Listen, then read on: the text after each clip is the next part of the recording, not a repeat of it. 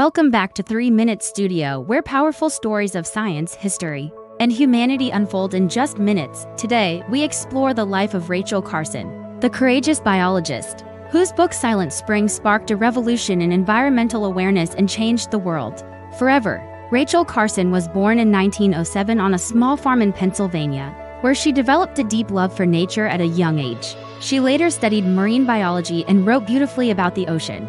Blending science with poetic storytelling, a rare gift, her career took a dramatic turn when she learned about the widespread use of synthetic pesticides after World War II.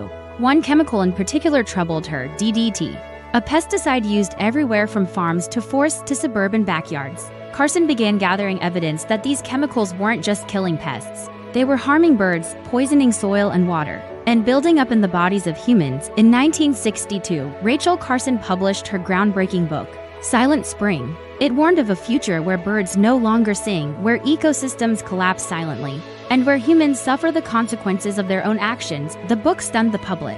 It exposed how chemical companies misled the public about pesticide safety and revealed how delicate and interconnected nature truly is. Industry groups attacked her, calling her unscientific and emotional, but Carson stood firm.